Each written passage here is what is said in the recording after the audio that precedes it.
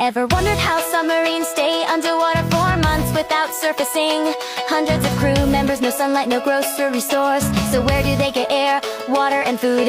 The first submarine, the Turtle, could only stay underwater for half an hour. It had no engine, no oxygen system, and missions ended the moment the air ran out.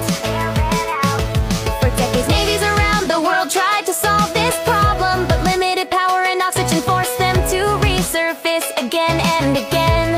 And then, nuclear power changed everything. Nuclear submarines use enriched uranium to generate heat through fission, creating steam that drives turbines and propellers. With this, a sub can operate for decades with almost no refueling. But power isn't the only challenge.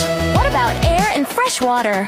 Modern subs use electrolysis to split seawater into hydrogen and oxygen. Oxygen goes to the crew, hydrogen is vented into the sea. For water, they simply distill seawater, boil it into steam, condense it back into liquid, and voila, clean, drinkable water. So if energy, air, and water are no longer problems, what's the one thing that still limits how long a sub can stay hidden beneath